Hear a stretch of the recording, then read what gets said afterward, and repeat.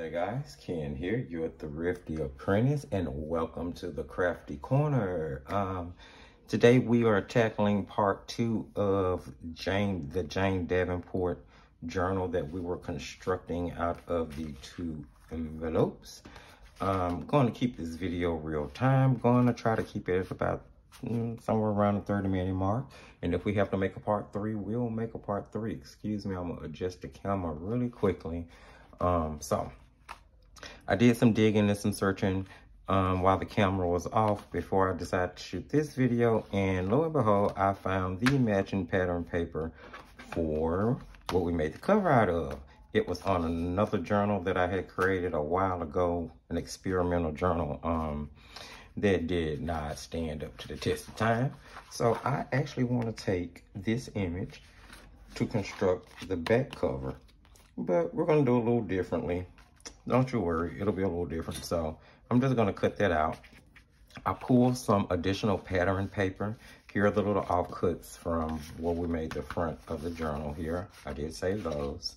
I pulled some matching pattern papers out of the Jane Davenport pattern pack that this paper come from. That way we can be sure that all of our papers are going to match. So I have these 2 matching papers to go to the inside. And this is the paper that I selected to do the back. So let's just go ahead and jump in and get started. So I want to do the inside first. So there are a million ways you can do this. No way is wrong. If you want to follow along with the way I do it, fine. Hopefully what'll happen is what you see me do will spark ideas and you'll be able to run off in your own direction doing this. So let's go ahead. Now that pattern paper is perforated. Let's see, we're going to try to move at a pretty moderate rate. But that's the back, so I don't need that. These are the 2 I'm going to be using to cover the front. And I tore out 2 because the size of this paper, one sheet, I don't think would be big enough to cover both sides. So I'm just tearing that off, and we are going to, now this paper has a lot of different designs in it. I love Jane Davenport everything. So my idea is I'm going to completely cover this side, closing up the pocket here, but I'm not going to put glue here. I want to leave that open. I'm only going to put glue here and along the very bottom. That way I can cut this edge and make that a pocket that slides in and out, and we'll eventually probably create a book board that'll slide in and out of there. The paper on the front and the back will give that some stability. On this side, I'm going to lay paper down and raise the pocket just a little bit, giving me just a little bit more surface room over here to work with for decorating the inside. So let's make that happen in this video. Hopefully, see, I want to use the side that look like it has been gessoed, and we'll start here. I'm just going to, let's see, I want to raise that pocket about that much, and I'm not measuring anything. I'm just kind of eyeballing here.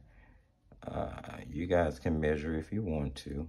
I think once I put my little hole there for the pocket, that it'll still be wide. I could cut that little part off.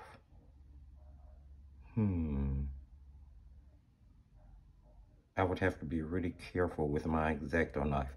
We'll see about that. Maybe I can slide something under there to prevent from cutting down. You know what? I'm going to give that a try. I'll show you guys what I'm talking about if you didn't follow what I was saying just then. Okay, so first things first. Let's get this cut.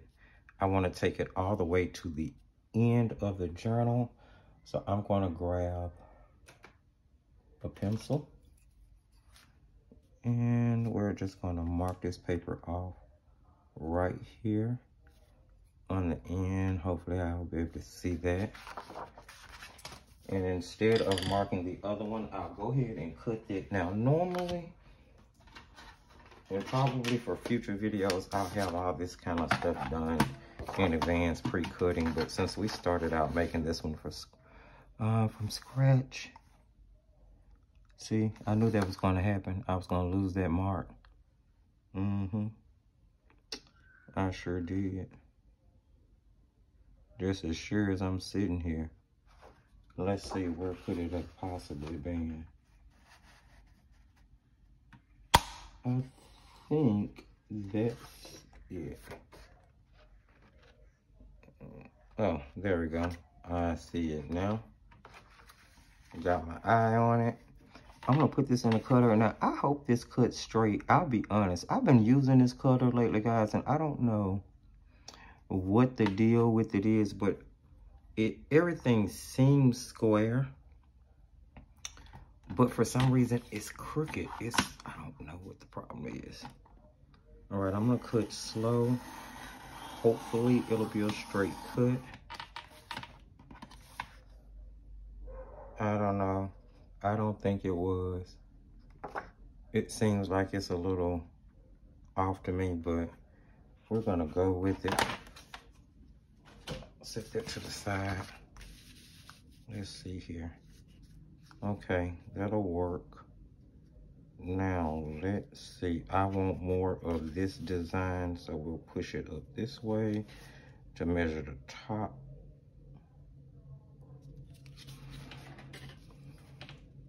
And you know what? Let's show a little bit of the envelope. There we go. Just a little teeny-weeny. Little teeny-weeny. All right. So let's cut that. I'm going to use my small cutter to cut that so I can be sure I get a more precise cut. And of course, you can do this with an X-Acto knife or scissors. You do not have to have all these colors. I just so happen to have them. You know what? Let me do that from this direction because I'm right-handed. That way, I can hold on to this paper as I cut. Okay, there we go. This little cutter does have some issues sometimes, though. You know, nothing's perfect. All right, throwing little offcuts to the side. And I think I want to ink. Some of this stuff I'll probably speed through. I'm going to ink the sides here really quickly. Yes, I ink directly from the inking pad, and I'm using black. I understand it's going to be kind of a bold contrast. Let's punch a little hole thumb. I'm just going to eyeball the middle. All right.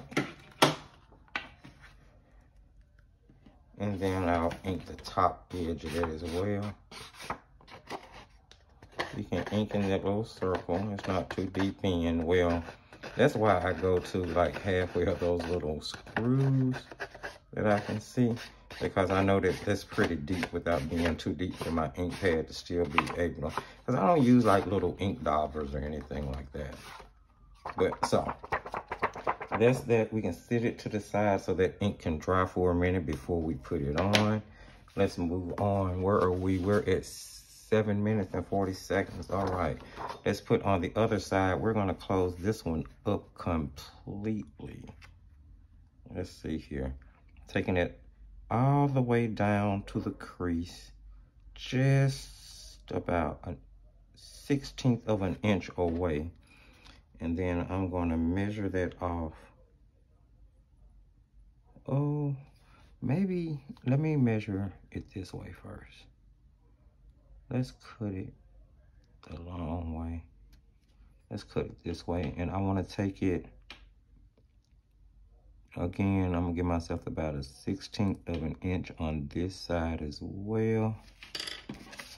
All right, I wish I could use my small cutter to cut this just so I could be sure it was straight, but we are going to keep rocking. When you ink it, it helps with the white edging, as well as any edges that may hide the appearance with any edges that may not be straight. Let's see it like that.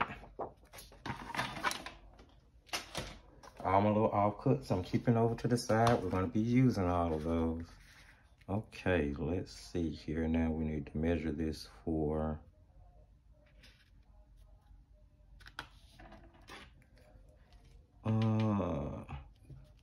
just the 16th. We're still doing a 16th. I mean, I have to actually cut the end of that off anyway. So, all right. And then we will grab the small cutter again. We are crafting as fast as we can. Yes, we are. We're going to try to get as much done as we can. Turn it around the other way. I'm doing all that in frame. And we are going to just cut that. Those will make some really nice belly bands. That'll make a really cute belly band with some stuff layered on top of it. Okay, so what are we doing? We are actually going to leave that complete just like that. We're just using that for backing. We're going to ink around, and then we'll move on to cutting the back. Oh, dropping ink pads. Don't drop it on there. Once we actually get the back cut, then we will adhere everything down. And I think that'll be it for the cover. We're going to do a little work on the back. The back is going to take a little work. It won't be as simple as the insides are. All right. Let's set that to the side, let it dry, and we'll move on to cutting the back here. So, let's see. Love, love, love, love. Love the way that goes together. Okay, so I don't know what side of that paper I want to use. So, what I do know is that this is going to fit on top of... Okay, so let's do this. Let's cut this out. And I don't care about saving this paper, although parts of it could probably be used for smaller journals. So let's do this. Okay, I'll tell you what. Let's just cut this out of here, because we're going to be using this. So I'm just going to cut this out really quickly.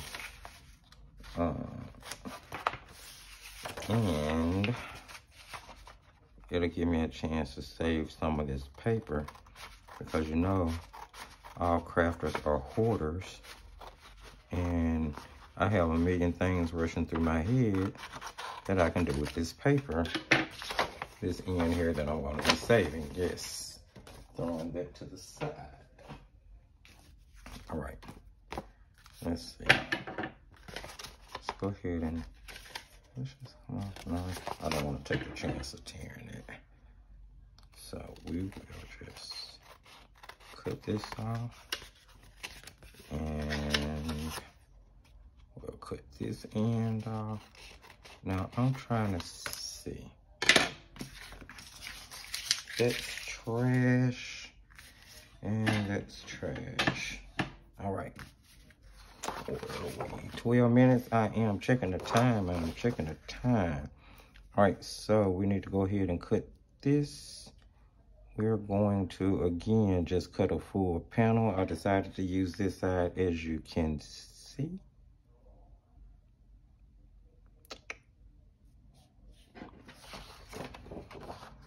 Could do it this way.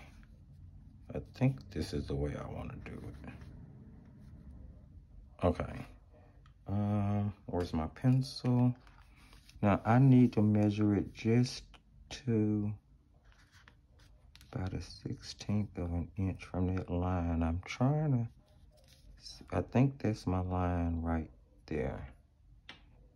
So I want to go to about right there. All right, let's cut that real quick. Ink it, then we can get to adhering stuff. In the meantime, I'm really thinking about what I want to do with the other image. Do I want to laminate this? I got that square up. It's lined up on the cutting line.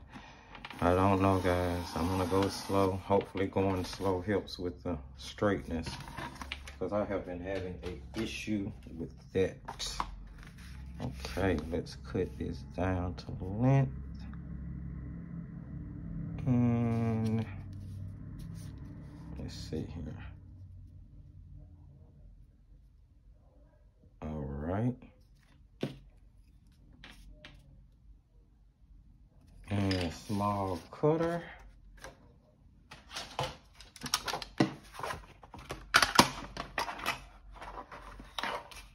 Okay, the way we're working, we may get the entire cover done this video, and then part 3 we can concentrate on putting together the signature for it. That is the plan. That is the plan. Okay. All right. We are crafting pretty fast, though. Okay, so let's ink that. It's pretty straightforward when you're using pattern paper. I mean, we're not doing, I'm just kind of showing you guys how to make like your basic journal. It's gonna have a few little, you know, tucks and turns and surprises on it, but it's not gonna be too elaborate. I just wanna give you guys the basics, and then you can kind of run with it. We'll have other videos where we do really elaborate journals. And this particular one will be an ongoing series where we do this journal to completion, to the point where I either give it away or put it up for sale, one or the other. So I'll throw that to the side for right now, and we will start gluing. Okay, I needed to grab some glue paper, glue paper. Let's see here. We are doing, which one are we doing? The front here. This was the first one. So let's see. We want to put our glue on that panel then. So I'm going to be using Fabri-Tac. I could use a Lings, but I don't want to use a wet glue because I really don't want to have to wait on it to dry. So I'm going to use this Fabri-Tac because this is my trusted. What am I doing? I'm completely closing this up. I did not mean to do any of that way. I have ran off my rockers, guys. 1 second. This is going to be something I have to fix, so because I don't want to have to recut this paper. So give me 1 second. Wonderful thing is you get to see how I fixed a mistake really quickly. I grabbed a damp towel. I'm going to wipe that glue off right there. Yes, that's going to dampen my paper just a little bit, but I'm going to continue to work with it anyway. Now, here's the thing. I just made this pocket a lot smaller than I intended, but that's okay. We're going to roll with it. I'm going to rub my glue down, making sure not to go up into the pocket because I don't want to make it any smaller. So I'm rubbing outwards. That's okay. No mistakes. Quick fixes we can do. Quick fixes we can do. May have to put some more glue there. All right. I don't know what I was thinking, but that's okay. Still going to be plenty big enough for a tag. Let's get that put down really quick before that dries. There we go. There we go. Hopefully that was in frame. May not have been. If not, I'm sorry, guys. My apologies. Just trying to get that positioned just how I want it. All right. That should do it.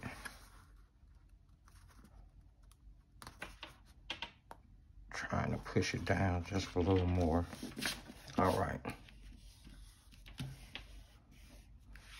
Now, I need to make sure that that didn't close up. Okay.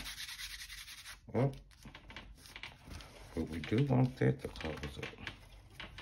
Let's use our bone folder. We're just gonna go around the edges and really press that down. I'm not sure. Let's see. Yeah, I need to. I'm gonna re-glue that in. It didn't glue well. Let's see. Let's see how I'm gonna do this.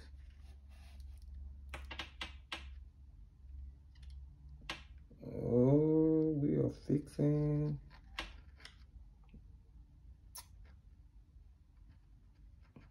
We are fixing on the fly here. You guys are getting to see me really at work.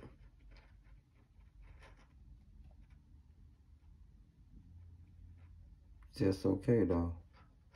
I know good old Fabri-Tac gonna take care of that. Get that adhered on down. And we're not gonna have that to worry about at all. Continue going around this. Make sure that everything is pressed down. I can hear if it wants to come up. And if so, I'll just slide right on in there. Okay, that's down. Just wanted to make sure. Okay. Okay, that's pretty cool. I really want to cut that off, but we may do that in the next video. Let's go ahead and get this piece put down. Now this one I can do the way I was about to do the other one.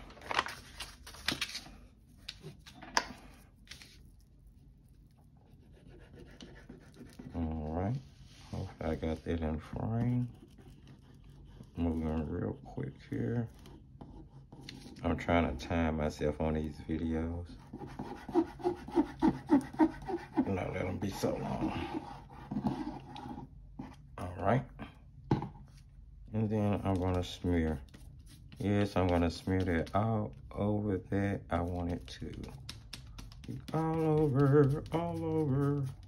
It's not gonna bleed through anything. I'm not worried about that. It's not gonna warp the paper. I just want it smooth. Pick that up. And we are gonna go ahead and put that on. Let's see here. Right about there.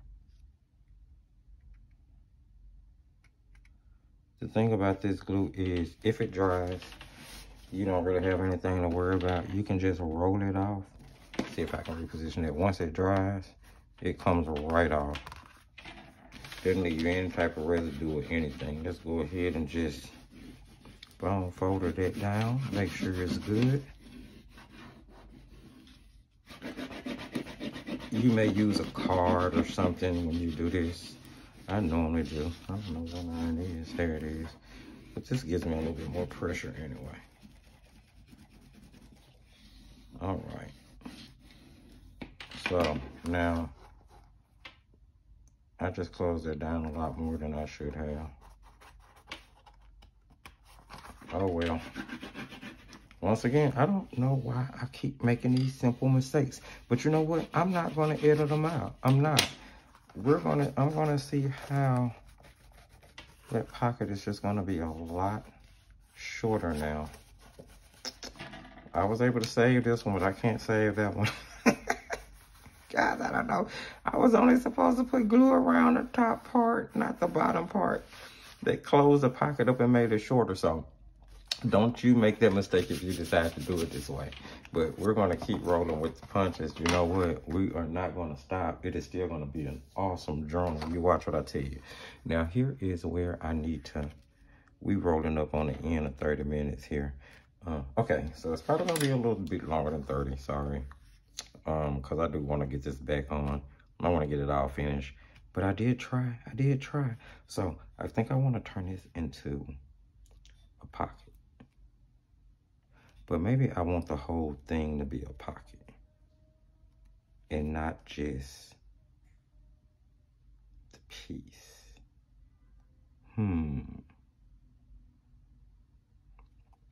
So I think I want the whole piece to be a pocket, the whole back panel. Since I made this pocket shorter than I intended to, let's make this pocket the bigger pocket. Okay. And then this we'll use as the facing on here and try to make it as even as we can with that face. Okay, let's do this.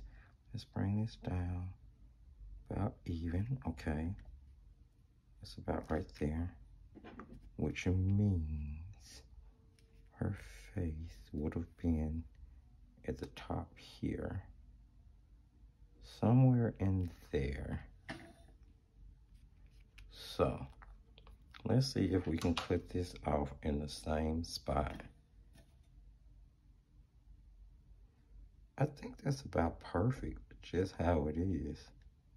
Okay, and actually that's not straight, that's straight. Actually about right there. Okay, and then this needs to be cut about right there. All right, we're gonna keep running this straight. Let's see here. We gotta line this back up. I'm gonna put this in an examination pouch, definitely now. Okay, mainly because we wanna give the back just as much stability as we gave the front. Okay, so this needs to go. That's about right if her head is at the top. If I put it in the center, it's off a little bit. I'm not gonna really worry about it. It still looks fine. Let's see. I'll use A-Leans because when you run it through the lamination machine, it will dry the glue. So we will use a wet glue for this one. We are just tacking down in the middle directly. I did not ink around it. The inking is on the edge, that's fine. Okay. A little bit up there, a little bit down here. That looks about right to me. Gonna press that down, get it off of that hump. All right. So, really quickly, I'm going to laminate this, and then we are going to cut the pouch open so that we can glue this down, pull the lamination out the back. Oh, I'll just show you guys. I'll be right back. I'm going to go ahead and, cut that little 1/16 of an inch that I left there. I'm gonna actually go ahead and just follow my outline and cut that off. And what this is gonna do is open a pocket on this side of the journal. There we go. Now, here you'll see we have a pocket waiting. Oh, it glued to the back side of that envelope. That was lucky for me. So, when we inserted the envelopes together, when I accidentally put the glue here, it glued to the back of the other envelope that was inserted inside. So I still have that full deep pocket. So I actually do not have to make this a pocket. That was a lucky break. All thanks to the way I put the envelope, conjoined the envelopes in the beginning. So there, we've removed that. And as you can see, what we'll end up having here is place here for ephemera, you know, inspirational photos, reference photos, notes you need to take. We will have a pocket here inside the journal cover itself. Well, I don't know why I can't get nothing in there. There we go. That pocket will be for the book board or whatever. Same thing, same difference. Just need to ink that edge there. And then I'm still thinking about making this a pocket here. I'm still debating on that. Why not have a tag there as well? Why not? It'll give more journaling space, more space to create with art journaling and mixed media. We'll put maybe like a mixed media panel tag insert for mixed media creation. Okay, so where are we? We need to eliminate the back cover. Let's go ahead and get done with the cover, and we'll get everything inked, and we will be able to call it done for this video. I am just going to slide this in here. Now, the technique that I'm going to use for this may be a little different than what you guys expect. So, let's get this done real quick, and then we're going to call this video a wrap. And then we'll start working on our signature, because this video, this journal is only big enough for one signature. We'll start working on our signature in the next video. We'll start working on our, and whatever we're going to put on the inside, however we're going to decorate the inside of the journal. Like, that'll be the next video. This may turn out to be 4-part series before I'm done. Just trying to show you guys how to create this one. Well, that's what happens when you want to do it right. So I'm just cutting off the extra of that pouch so I can save that for something else. Now I'm going to go ahead and run this through the machine, and we'll be right back. Okay, that is ready. Let's get it cut down. Now, I cut this down to about a 1/16 of an inch on each side when I do these, because I always want them to fit on whatever I'm doing it for. Oh, I just moved that. Hold on, let's try that again. Bring my fingers out a little bit more. Okay.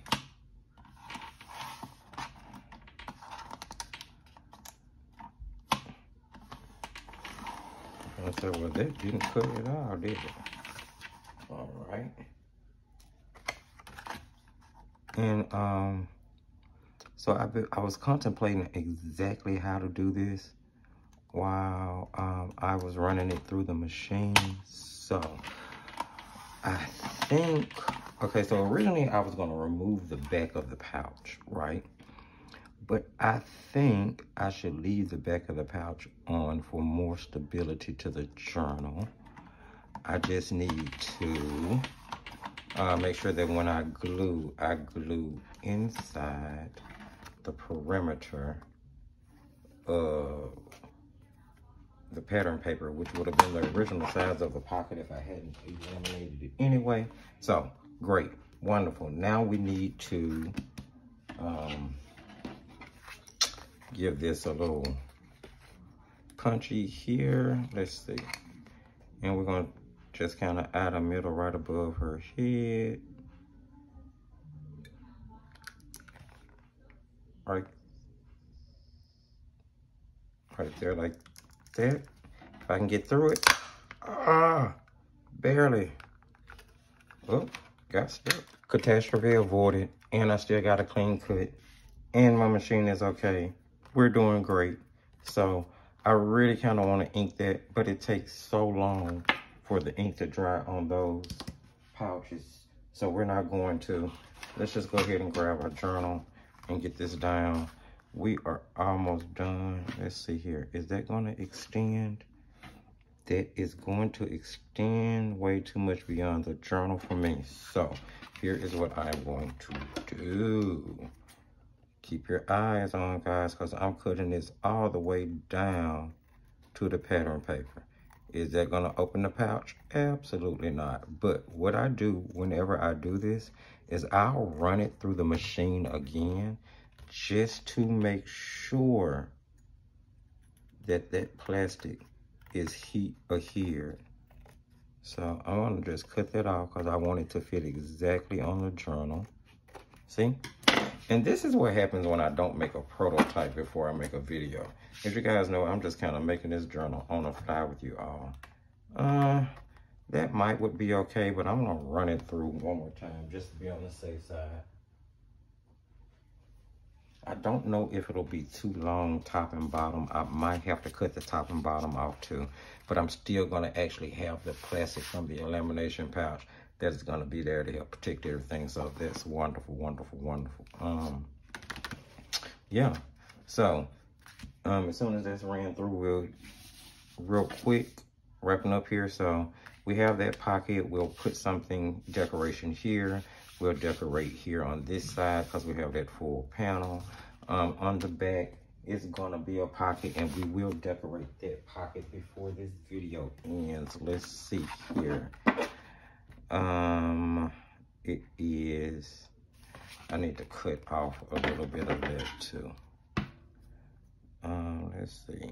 I don't want to cut off too much, so I'm just gonna cut up to that point. Yeah, that's gonna pull my pouch open, but I can try resealing it one more time. Okay. I just needed to cut that off so it wouldn't be taller than the journal. I'm gonna run it through one more time. Okay. I got a lot of little pieces to clean up on my desk. I could probably do a 15-minute craft create from right here with all these little pieces that I just have from doing this journal so far. But of course, I'm gonna save my offcuts for decorating the inside. Ooh, Lord, how long is this video? There's no telling at this point. We're wrapping up. Maybe I shouldn't be so worried about the time, because if you guys didn't want to watch, you wouldn't, right? You click off. Okay, I think that's gonna be fine. Just like that. Let's see. Yes, that is fine. We're gonna let that be fine. Okay, so I'm going to use Fabrifix, and I just have it in a little squeeze bottle here for whenever I need to do really thin lines. And it will glue these pouches just fine with no problem at all. So I'm gonna keep that in a thin stream as close to the edge as I can, because again, if you remember, this is a pocket. As close to the edge as I can, but I'm only staying on the pattern paper. I'm not going on the actual plastic. I'm not really worried about glue showing through. I've done that before and didn't have a problem with it, but just for the sake of, you know, video and erring with caution, we'll just put the glue on the pattern paper side. Okay. Oh, I need that to get stuck. And I don't need anything breaking my glue line, which is what I'm allowing to happen right now. If I don't hurry up, this glue is gonna dry, because you get just a few working moments. It doesn't stay maneuverable nearly as long as a water-based glue does. And just making sure I got enough glue. All right. Tell you, I keep getting stuff in there. All right, I am actually gonna just stand it up and place that on, just like that. Up and on, and then press it down.